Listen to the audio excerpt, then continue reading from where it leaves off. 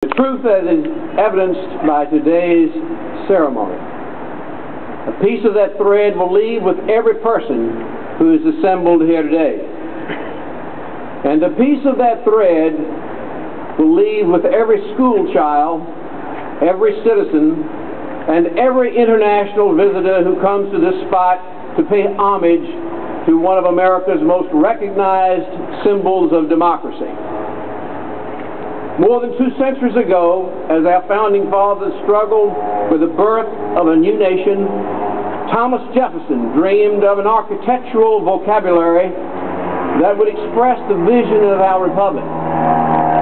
He found that vocabulary in the simple lines and towering strength of Greek and Roman architecture.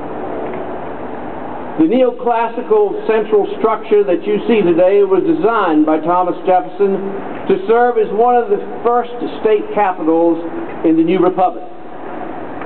His design was influenced by ancient temples, perhaps to reflect a view that Virginia's capital should be a temple to freedom and liberty.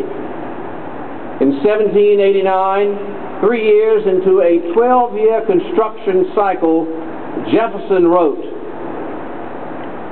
"Our new capital, whenever it shall be finished, will be worthy of being exhibited alongside the most celebrated remains of antiquity."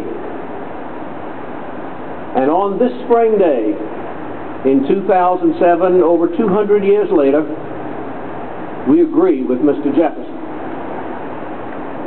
Today you will see a first-class restoration that has reclaimed many long-obscured historical elements of Virginia's capital.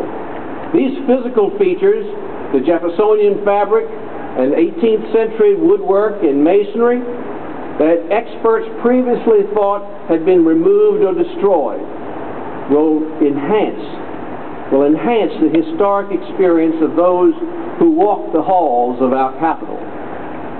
Furthermore, we have reclaimed the strength and integrity of the physical structure that is part and parcel of Mr. Jefferson's dream about permanency.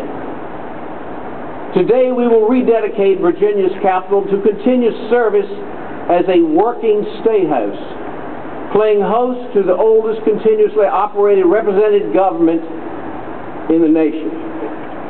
But our rededication doesn't stop there. It extends to what goes on between these historic walls. We must also rededicate ourselves to